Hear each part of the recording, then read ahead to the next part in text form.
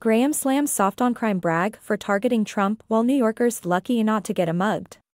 Senator Lindsey Graham, Republican South Carolina, spoke out Saturday against a possible indictment of former President Donald Trump from the Manhattan District Attorney's Office, urging the 2024 GOP presidential candidate to fight back and take this all the way to the damn Supreme Court.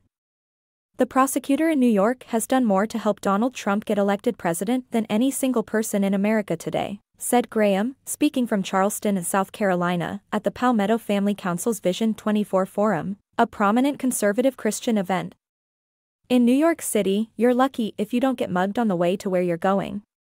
Is this really the most important thing going on in Manhattan? Graham questioned. I think this is an effort that's ongoing, never-ending to destroy Donald Trump, everything around Donald Trump. Graham also questioned the legal reasoning behind the potential indictment, quoting a New York Times report that said the possible charges rested on an untested and therefore risky legal theory.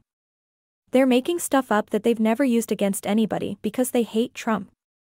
That's what this is.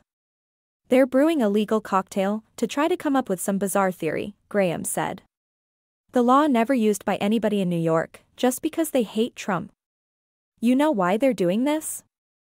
Because they're afraid of Trump. That's why they're doing it. Graham referred to the targeting of Trump as selective prosecution and said that if he were Trump, he would take this all the way to the damn Supreme Court.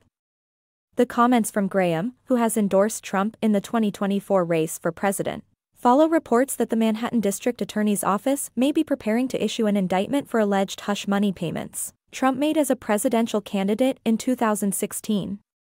A court source told Fox News Digital that Manhattan District Attorney Alvin Bragg's office will meet with law enforcement to discuss logistics for some time next week, which would mean that they are anticipating an indictment next week.